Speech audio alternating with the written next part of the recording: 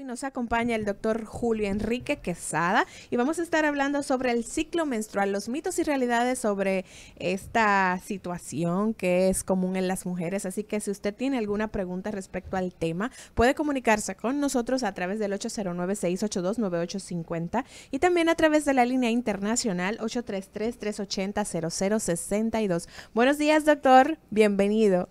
Muy buenos días a todos ustedes. Gracias.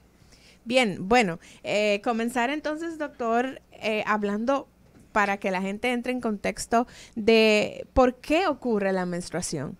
¿Por qué y qué es esto del ciclo menstrual? ¿Es lo mismo el ciclo menstrual que la menstruación? Si puede explicar esta parte, por favor. Muy bien.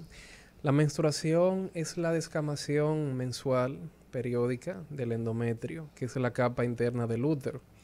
Entonces, cuando se produce este proceso, es que se experimenta la salida de sangre acompañado de tejidos y células de lo que sería el útero, el endometrio. Es un proceso el cual normalmente debe transcurrir todos los meses para que así se defina como regular.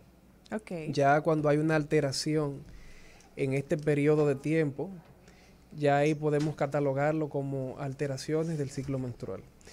Entonces, es un ciclo continuo en el cual luego de que la paciente menstrua, el endometrio experimenta nuevamente una regeneración con fines de preparar ese útero para la fecundación, para la ovulación, posteriormente fecundación e implantación de ese óvulo fecundado en el útero. O sea, es un ciclo que se renueva constantemente. Inmediatamente finaliza, inicia nuevamente.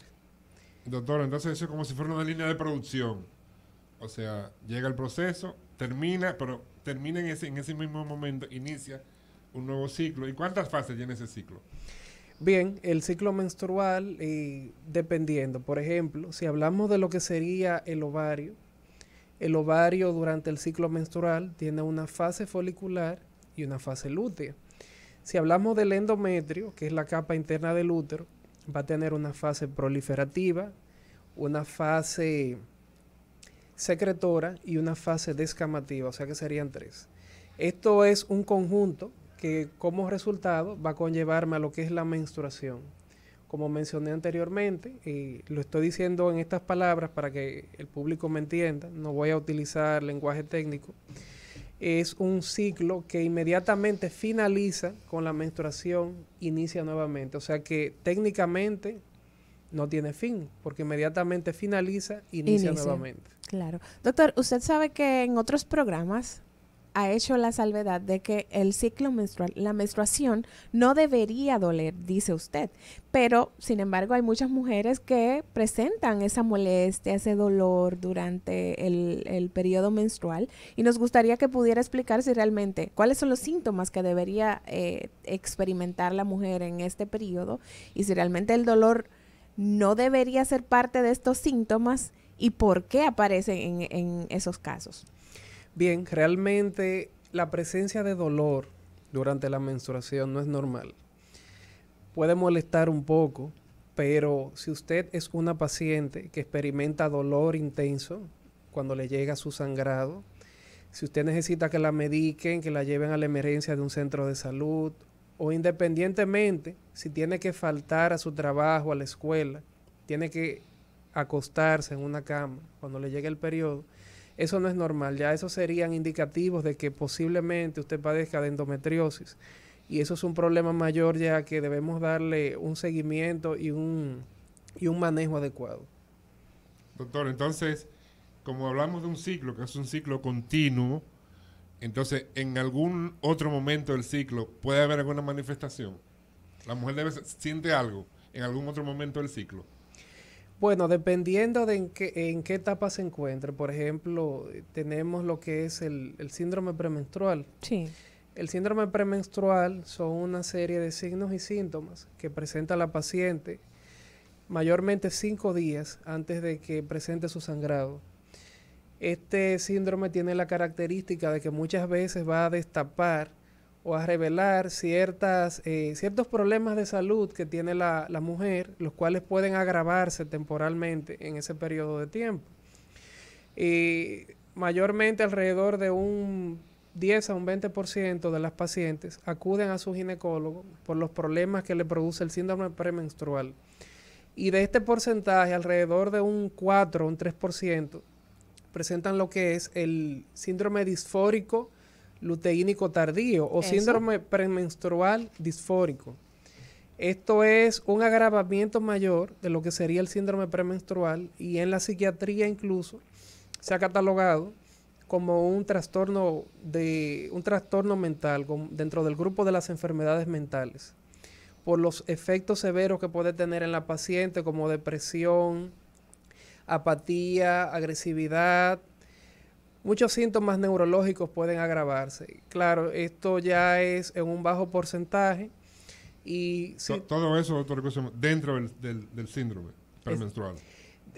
Aproximadamente de un 3 a un 4% pueden presentar lo que sería el síndrome disfórico premenstrual o síndrome disfórico de la fase luteínica tardía. Se le conoce así también.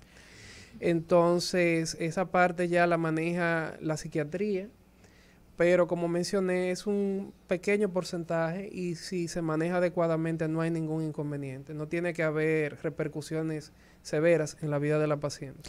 Entonces, doctor, ya establece usted que la menstruación no debe doler. Si hay dolor, debe ir a consulta de ginecología para descartar que haya alguna condición que esté provocando esto. El tema de las náuseas, vómitos, hay mujeres que incluso les da diarrea cuando tienen la menstruación. ¿Esto es normal o también es un síntoma que debe llevarme a consulta? Realmente, si presenta diarrea durante el sangrado, puede ser también un indicativo de que la paciente necesite ser investigada, de que hay que indagar ese caso, porque puede haber afectación de lo que sería el sistema gastrointestinal, puede ser también incluso asociado a la misma endometriosis que mencioné anteriormente. Entonces, en estos casos hay que investigar. Durante, por ejemplo, previo a la menstruación, durante el síndrome premenstrual, la paciente puede presentar lo que sería retención de líquido. Puede experimentar hinchazón en los senos, dolor en los senos, que se irradia a las axilas también, hinchazón en el abdomen. Estos son los síntomas que va a presentar a nivel de esas regiones. A nivel neurológico, lo que mencioné anteriormente también, trastornos neurológicos de diversa índole. Entonces, todo esto hay que tener en cuenta, pero si durante el sangrado también hay sintomatología, debe ser indagada la paciente. O sea que una paciente, una mujer puede sentir algunas molestias en el tracto gastrointestinal que derivan de situaciones que tienen que ver con el aparato reproductor femenino. Exactamente. Durante el sangrado hay una deprivación hormonal y esto puede tener repercusiones a nivel general, a nivel sistémico en el organismo. Y también puede asociarse a lo que serían este tipo de alteraciones. Doctora, hay otro tema, es el tema de la duración del periodo menstrual. Hay mujeres que en 3 días ya pasó, pero hay mujeres que duran 7, 8 días menstruando y con un sangrado que es abundante. Entonces, ¿cómo establecer qué es normal y qué no es normal? ¿O eso depende del organismo de cada mujer? Yo diría que va a depender, pero existen ciertos parámetros que hay que tener en cuenta. Por ejemplo, en cuanto a la duración del sangrado. El sangrado puede ir desde 2 días hasta 8 días. Dentro de ese rango de tiempo se puede considerar normal, porque cada caso es individual y cada organismo se comporta de una forma distinta. En cuanto a la intensidad del sangrado, lo normal puede llegar hasta de 80 a 100 mililitros de sangre, eso es normal. Ya mayor de ahí hay que tener un poquito más de cuidado, hay que indagar a la paciente, porque un sangrado severo, una hipermenorrea durante este proceso puede conllevarme a la paciente incluso a anemia, si es a repetición. Entonces es algo que hay que tener en cuenta, muy importante. Entonces es la duración del sangrado, pero entonces el ciclo completo, ¿cuál es la duración estimada? ¿Cuáles son los parámetros para decir el tiempo que dura? El ciclo completo. Muy bien, el ciclo menstrual completo puede ir desde 21 días, lo normal es 28 días, eso es lo común y lo normal, pero puede ir desde los 21 días hasta los 35 días. Esto es dependiendo también de múltiples factores, la alimentación de la paciente, el estrés también, que influye mucho porque el estrés puede retardarme lo que sería el ciclo menstrual, la llegada del sangrado, o puede también postergarlo. Por esto es que se ve, por ejemplo, que muchas pacientes cuando están planificando su boda, Sí. con el estrés de todos los preparativos, todas las cosas que tienen en su mente, muchas veces el sangrado se le presenta el día de la boda y en la luna de miel. Sí. Y es algo que no tienen contemplado, no lo tienen programado, pero sucede y esto es debido al estrés que conllevan ese tipo de situaciones. Usted decía al inicio del programa que un periodo menstrual regular debe la mujer ver su menstruación mensualmente. Sin embargo, hay mujeres que ven la menstruación cada 2 meses, que no son regulares. ¿Esto quiere decir que hay un problema de salud que está provocando esto? ¿O también eso depende del organismo de esa mujer? ¿No hay nada de qué preocuparse? Háblenos al respecto. Ya en el caso, por ejemplo, de que la menstruación no llegue mensualmente, que la paciente sea irregular, hay que determinar la causa porque evidentemente no es normal. Okay. Hay algún factor alterado, alguna causa orgánica en la paciente que hay que investigar. Puede ser una alteración, por ejemplo, hormonal del eje hipotálamo-hipófisis o mayormente ya afectación también de lo que serían las gónadas. Entonces hay que investigar porque esto no es normal. Puede que la paciente no esté ovulando, mayormente se debe a esto, pero la paciente debe ser investigada porque lo normal es que le llegue todos los meses su sangrado. Bien, 809-682-9850 es la línea de contacto nacional en cabina y la línea internacional 833-380-0062. Hoy estamos conversando con el doctor Julio Enrique Quesada y hablamos sobre el ciclo menstrual, los mitos y realidades sobre esto que ven las mujeres mensualmente, es lo que debería ser lo normal. Doctor, hay muchos mitos con relación a la menstruación. El tema, por ejemplo, de si me puedo lavar el pelo o no cuando tengo la menstruación, si puedo realizarme algún tipo de procedimiento, teñir mi cabello, por ejemplo, durante el periodo menstrual, ¿se debe o no se debe? ¿Esto es un mito o es una realidad? Háblenos.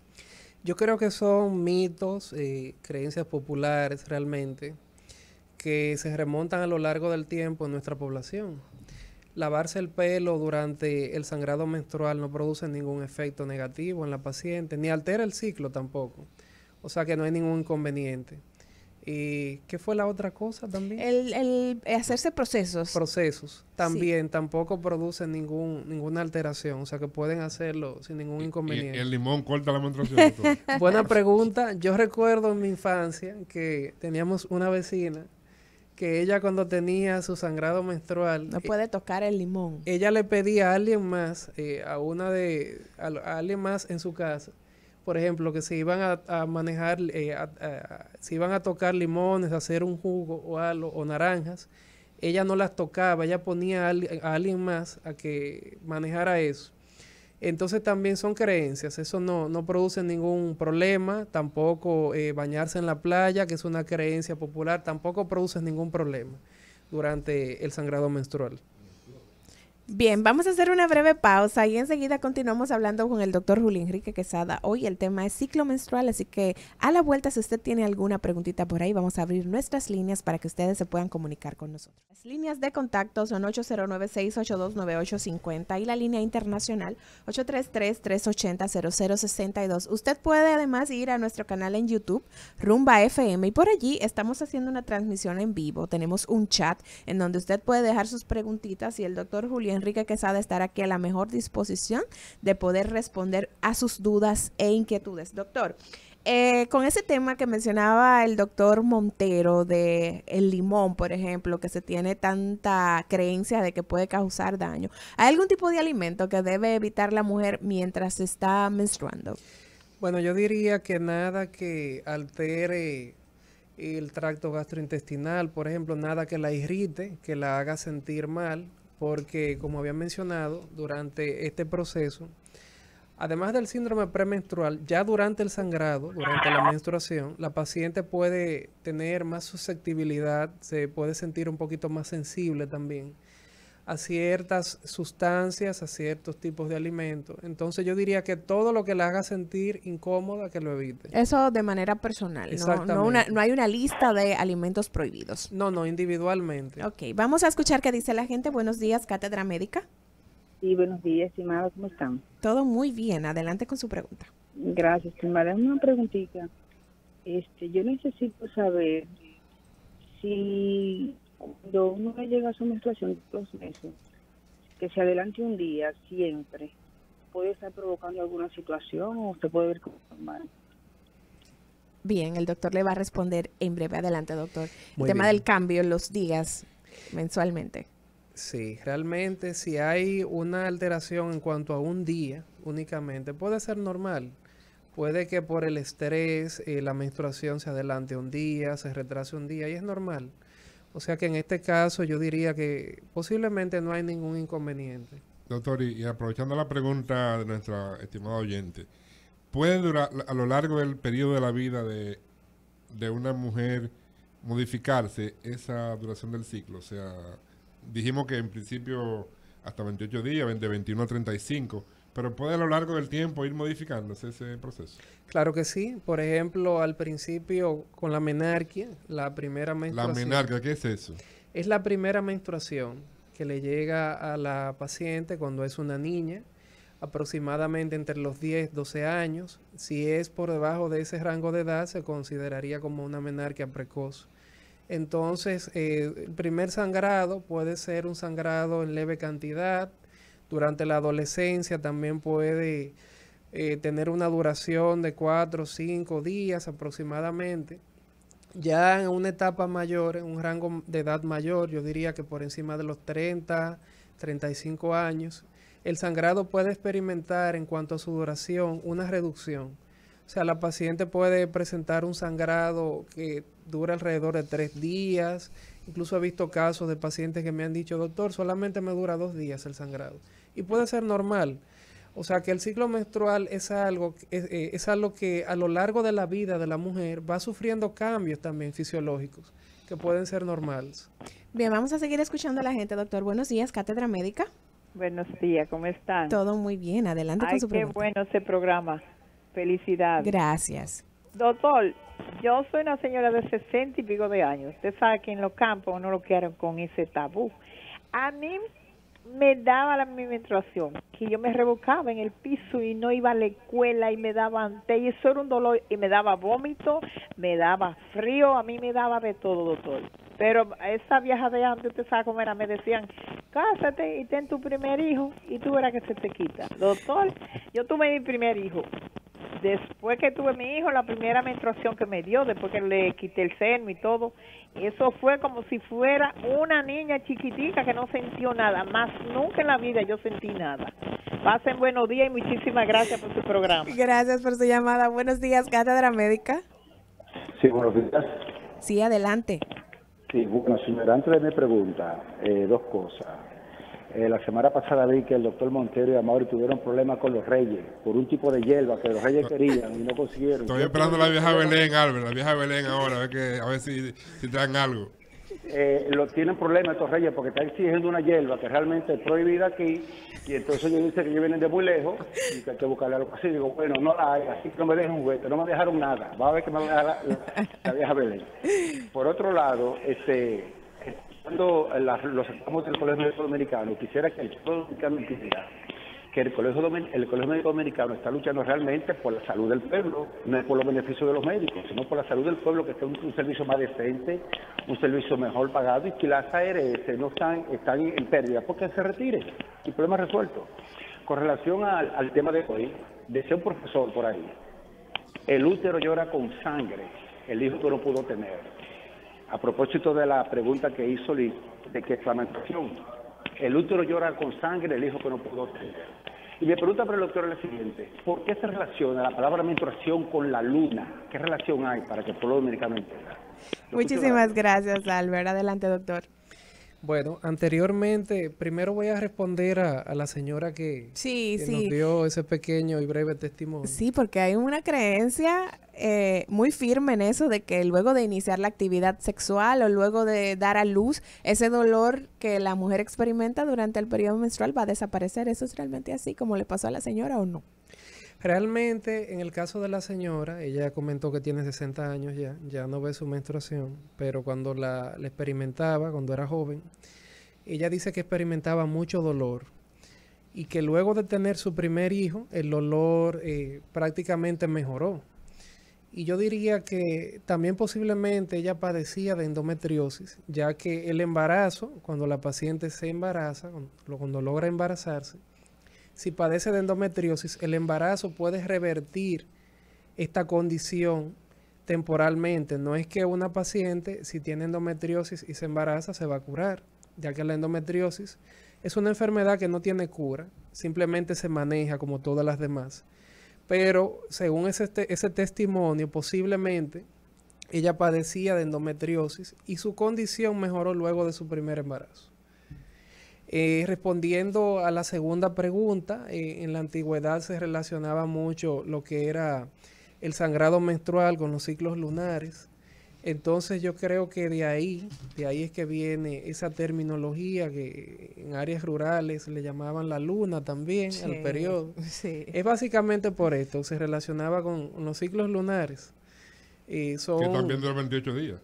exacto. Por eso es. Por Entonces, eso es la asociación, ¿cierto? Exactamente. Entonces, básicamente son también de las creencias populares que existen.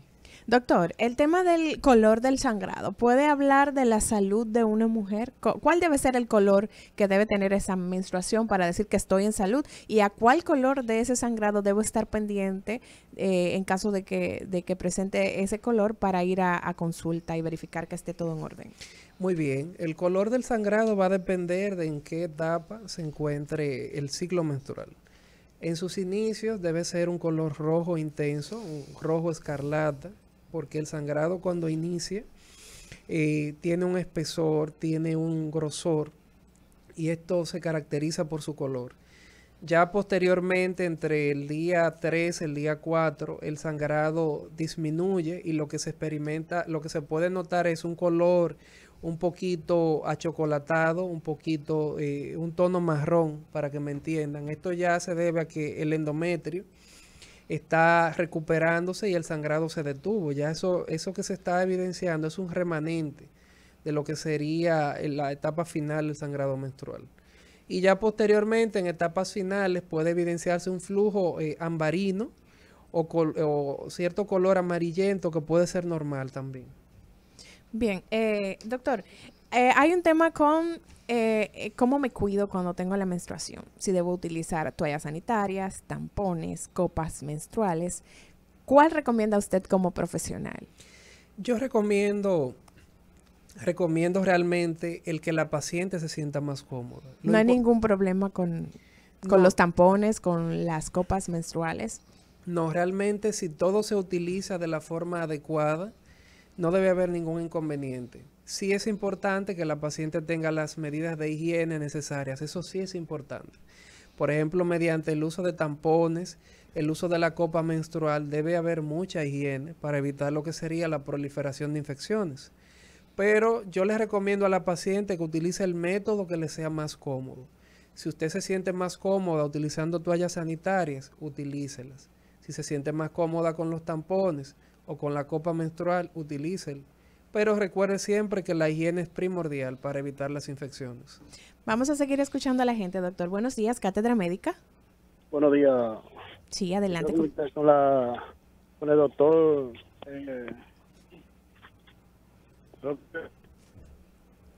Hola. Bueno, le perdimos ahí. Usted se está comunicando a Cátedra Médica y puede hacerlo a través del 809-682-9850 y también a través de la línea internacional 833-380-0062. Doctor, el tema de los cambios de ánimo.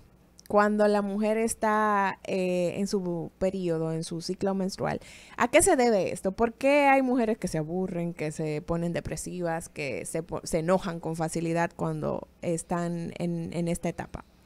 Realmente el cambio de ánimo se ve más previo al sangrado, lo que sería el síndrome premenstrual, que son los primeros 5 días antes del sangrado. Puede ser más este rango de tiempo, puede ser menos también, pero lo normal es alrededor de 5 días. ¿Qué pasa? Como hay una deprivación hormonal precisamente en ese momento, esto puede tener repercusiones generalizadas en el organismo de la mujer. A nivel psicológico, puede haber apatía, puede haber depresión, puede la paciente sentirse irritada, tener déficit de atención también.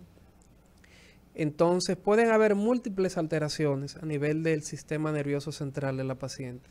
A nivel del organismo ya, lo que comenté anteriormente, por ejemplo, puede tener retención hídrica de líquidos. A nivel de los senos, por ejemplo, dolor a nivel de los senos, que se irradia la axila, y hinchazón abdominal, también cansancio, fatiga, todo esto puede presentarse. Edema en los pies también por la misma retención de líquidos. O sea que puede ser un sinnúmero de síntomas que la paciente puede sufrir durante esta etapa. Doctor, entonces en esa situación que usted acaba de relatar, a pesar de que el fenómeno ocurre solo en la mujer, al final debe haber ahí también una participación comunitaria, digamos. O sea, porque todos esos cambios que ocurren en la mujer al final impactan a la comunidad, al colectivo de la familia. Entonces es muy importante y me gustaría preguntarle, ¿qué recomendación le daría usted a los varones para la receptividad que deben tener en estas situaciones y conocer cuáles son las características que tiene su esposa o su compañera cuando tienen estas situaciones? Bueno, yo recomendaría sobre todo que haya un entendimiento, que sean pacientes. La palabra yo diría clave es paciencia. Hay que tener paciencia. Realmente hay que entender a la mujer, hay que entender que es un proceso natural de su organismo, que es una etapa que ella va a presentar mensualmente. Entonces simplemente hay que darle soporte emocional, hay que entenderla, hay que saber manejar las situaciones también, dependiendo de la magnitud del problema, porque también hay pacientes que no tienen ningún inconveniente, no presentan una severidad del síndrome premenstrual, cuando les llega su periodo no tienen ninguna molestia tampoco y tienen una vida normal, prácticamente imperceptible. Entonces yo diría que la palabra clave es paciencia y entendimiento sobre todo. ¿Escucharon, varones que escuchan este programa? Doctor, ¿una mujer puede quedar embarazada mientras está menstruando? Esto es imposible, hay un % mínimo de posibilidad. Hay un porcentaje muy mínimo, o sea que no te puedo decir que es imposible, es posible. Existe un muy bajo porcentaje. Tener relaciones durante el sangrado menstrual también no es recomendable, porque esto puede favorecer lo que sería la adquisición en la mujer de infecciones, sobre todo en el tracto reproductivo superior. ¿Qué quiero decir con esto? Como usted está sangrando en esa etapa de su ciclo, el cuello uterino está abierto. Entonces, si usted tiene relaciones, esto puede favorecer la entrada de bacterias patógenas, agresivas a través del cuello uterino, que me van a colonizar lo que sería el útero, las trompas, y pueden producirme incluso al final una enfermedad pélvica inflamatoria, que ya ahí está afectado el útero, las trompas, y ahí también afectación de lo que sería la pelvis. Puede haber líquido infeccioso a nivel del fondo de saco.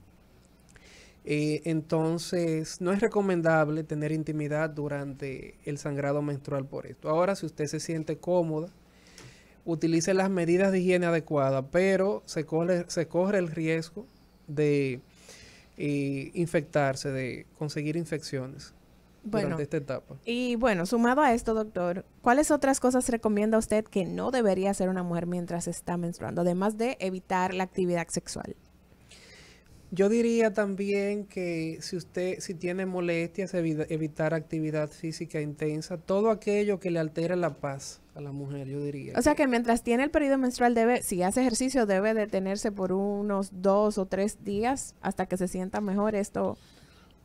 Bueno, si puede tolerar el ejercicio, yo le recomendaría que continúe su actividad física. Todo depende del nivel de tolerancia de la paciente y su comodidad, claro, porque existe lo que es el umbral del dolor también. Y además de esto, como mencioné, unas molestias severas durante el sangrado no debe ser normal, no es normal. Doctor, ¿y la actividad física mejora alguna condición relacionada con el proceso del ciclo menstrual? O sea, si la mujer hace actividad física frecuente, ¿puede mitigar algunos de estos efectos que hemos estado relatando en la mañana de hoy? Bueno, si la paciente practica actividad física con regularidad, esto puede favorecer en cierta forma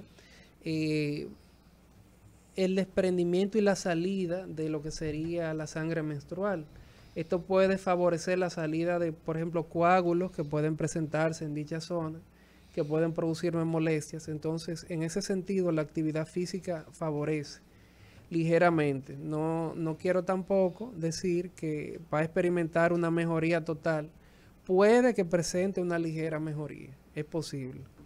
Bien, hoy nos ha acompañado el doctor Julio Enrique Quesada. Queremos recordarles que el doctor tiene consulta privada de lunes a viernes en horario de 8 a 12 del mediodía en la Torre Profesional Pereica. Allí está en la suite 302 en el sector del Millón y usted puede hacer sus citas comunicándose al 829-842-0001. Creo que tenemos chance para una última llamada. Buenos días, Cátedra Médica. Buenos días. Sí, era para reforzar un poquito el concepto del doctor con relación al concepto de la luna y la menstruación. Sí. Realmente, como él dice, el ciclo lunar dura 28 días y cada vez que la luna se torna llena, cada 28 días, el mar se torna un poco agresivo, revuelto con grandes olas. Entonces, los filósofos y médicos de aquellos tiempos relacionaron automáticamente el ciclo menstrual con el ciclo lunar y de ahí viene entonces que cada 28 días pues la mujer menstrua y cada 28 días pues el mar se revuelta. Esa más o menos fue la relación que tenía, pero ciertamente es así. Un abrazo, señor. Muchísimas gracias, Albert. Doctor, antes de irnos, nos quedan unos minutitos. Nos gustaría que usted pudiera dejarle esas recomendaciones a las mujeres que nos escuchan en el día de hoy. Un programa súper interesante hemos desarrollado hablando sobre ciclo menstrual. ¿De qué hacer para yo mantenerme saludable, para yo tener un ciclo menstrual regular? ¿Cuáles son las medidas que debo tomar? Muy bien, primero que nada deben tener una buena alimentación, un buen soporte nutricional. Si tienen alguna carencia nutricional deben acudir a un nutriólogo y deben suplir esas necesidades. Lo segundo, también tener un estilo de vida saludable, no abusar de lo que es el alcohol, evitar el tabaquismo también, sobre todo, tener buenos hábitos de higiene, higienizarse bien, recordar que solamente cuando se higienicen deben higienizar la parte externa, o sea la vulva. La vagina no se lava porque puede favorecer las infecciones. O sea que lavar esa zona no es correcto, introducirse los dedos para lavarse no es correcto. Entonces, además de esto también tener buenos hábitos con su pareja, tener conocimiento, ambos deben tener entendimiento de esta etapa en la vida de la mujer, deben tener una buena comunicación, una buena tolerancia si hay alguna alteración de por medio. Además de esto también que utilicen siempre el método que les sea más cómodo en cuanto al manejo del sangrado, ya sea toallas, ya sea los tampones, ya sea la copa menstrual, el que les sea más cómodo, pero recuerden siempre, la higiene es fundamental, con eso no se pueden descuidar.